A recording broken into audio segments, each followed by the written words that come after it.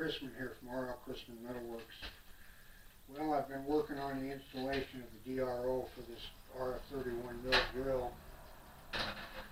Got the scale mounted on the back here, but I still need to put the mounting bracket on for the reed head. I might have to make a few adjustments on it.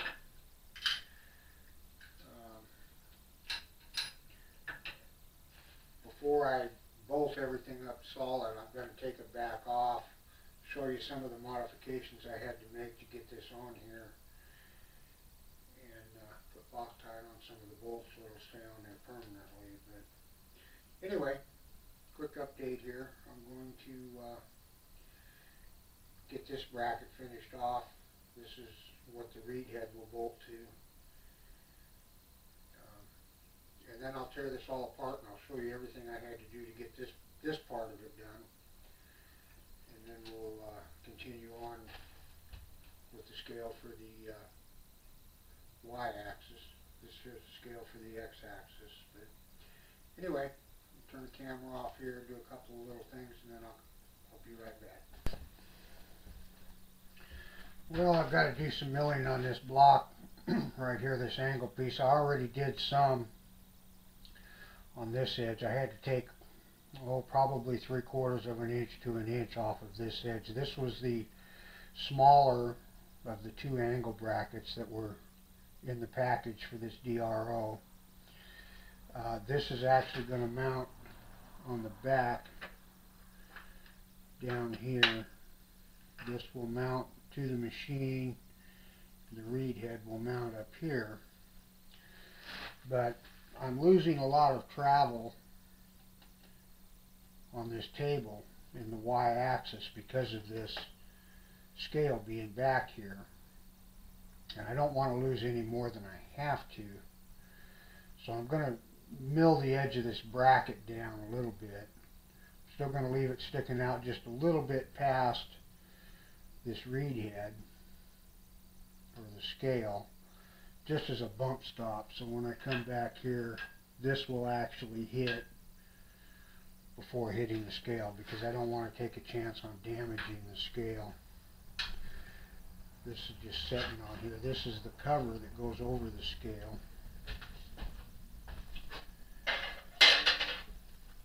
This is the scale itself here. In behind that, there's a solid mounting piece that actually bolts to the side of the table, and then the scale bolts to that mounting piece. And you can adjust this mounting piece up and down and this way so that you can get it true. And I'll show you how I did that, because I'm gonna take it all back off so I can Loctite the bolts, and I'll show you that whole process. But before I do that, I need to machine this down, mill it down a little bit. So I thought I would just go ahead and do that and show you how I'm going to set up and do that. So I'm going to put some T-nuts and bolts in here.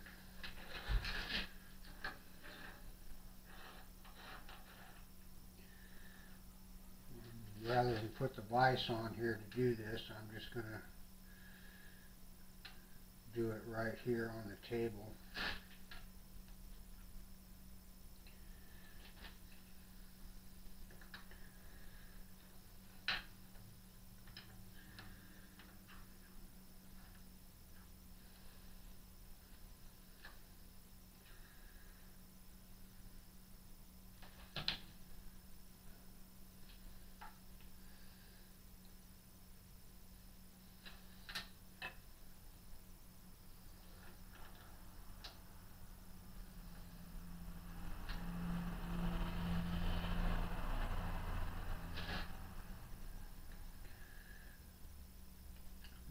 Parts from my clamping kit.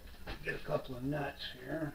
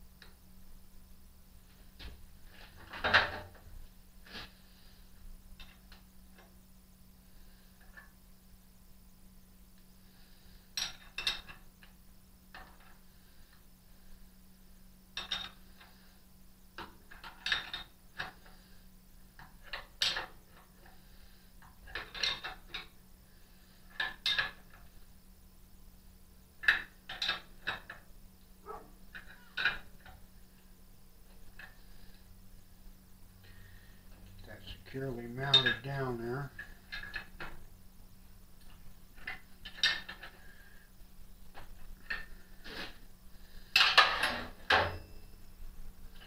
I've got a 3/4 inch end mill in here. This isn't a new one, this is one of my older ones, but for what I'm doing here it'll work just fine.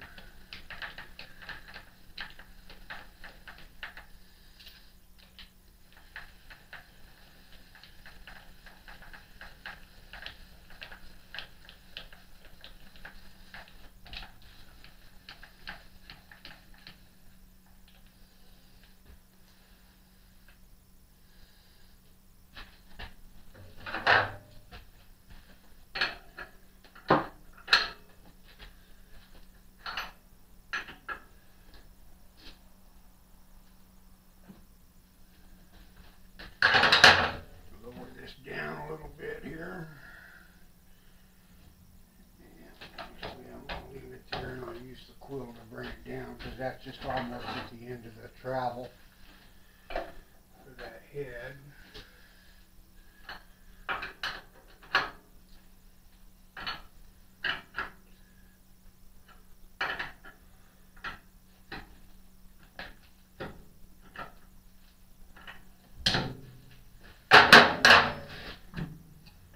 You can bring the quill down with this hand wheel over here, and there's a knob you can tighten up on the back of the hand wheel, and then you can raise and lower the quill using this handle, and there's a vernier back here that's marked off in thousandths of an inch, so you can accurately set the depth and tighten up the quill with that.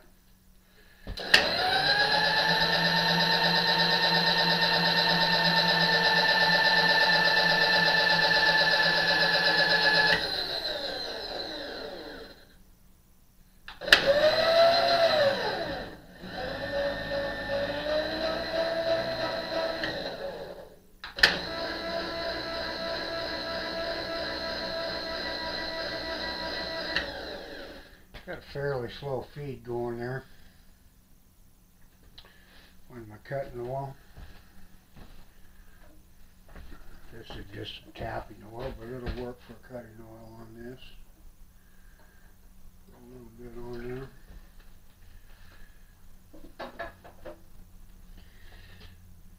Now I'm going to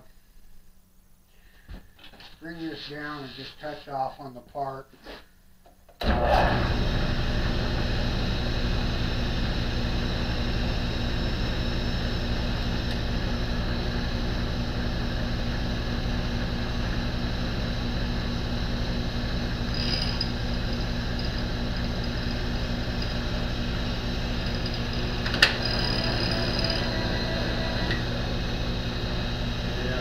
I probably took maybe 1,000 or 2.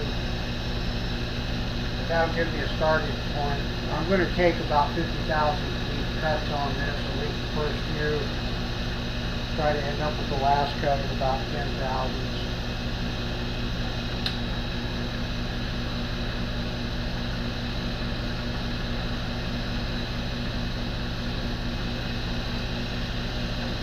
There, that's 50,000 feet.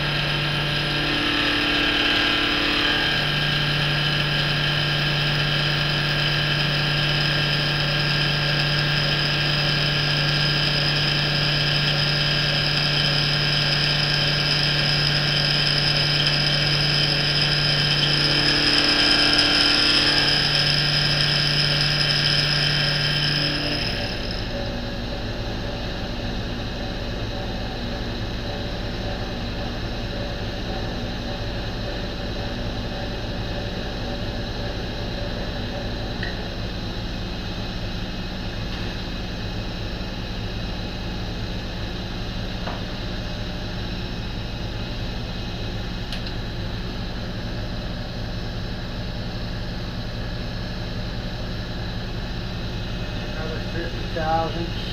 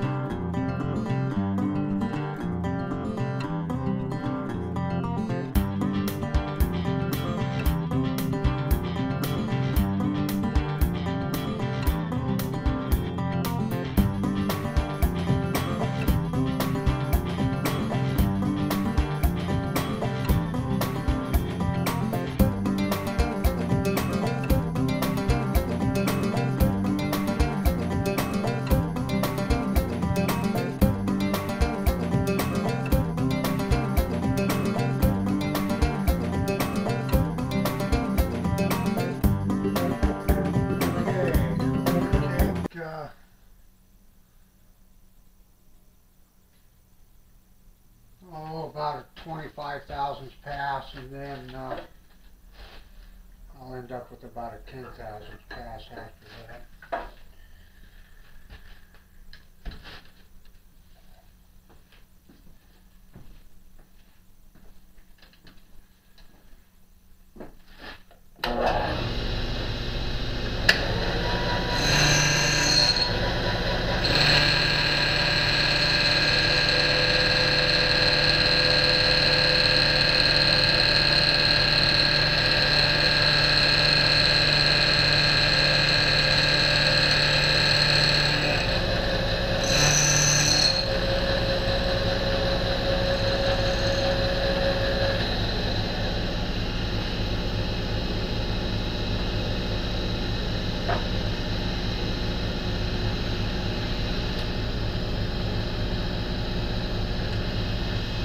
Okay, this will be the final pass, about 10 thousandths of an inch here.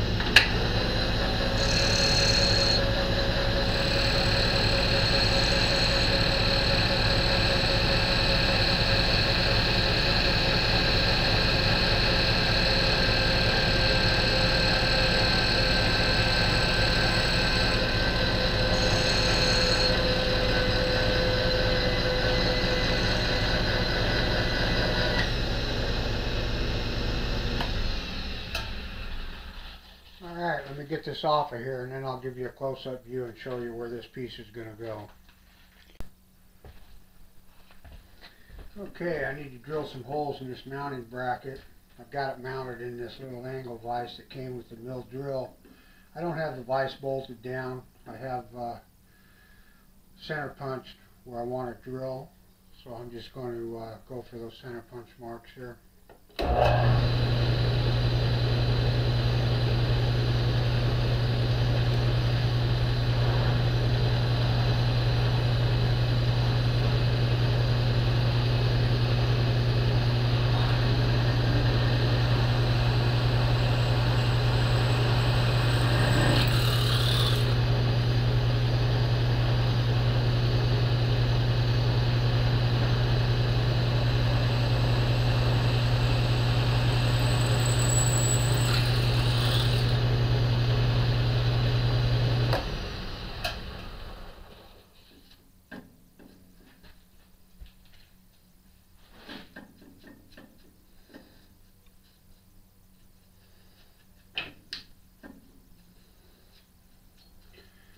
I drilled these holes a little bit oversized, so I've got a little bit of room for adjustment on this when I put it on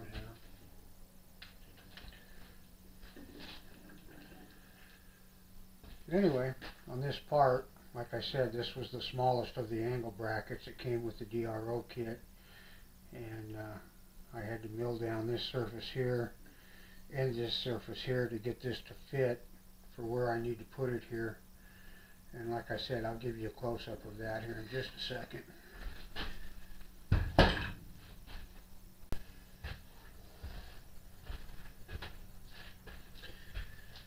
Okay, like I said, this is the scale. This part down here, this is the reed head for the scale. This bracket is going to bolt on down here to the base of the machine here. And then there'll be bolts that go up into the bottom of the reed head, so that the reed head will always be stable right there, and the scale will move across it to give me my readout from my x-axis. Anyway, that's where it goes. I'm going to go ahead and mark where I need to drill the holes for that, and then I'm going to pull this scale off of here, and then we'll continue on.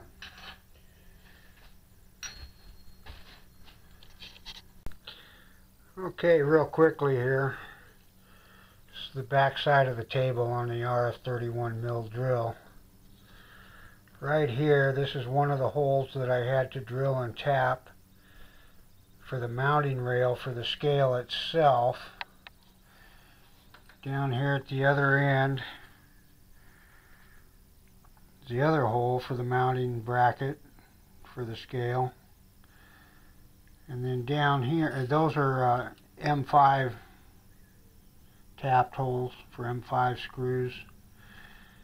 These down here, there's one right there, and there's one right here.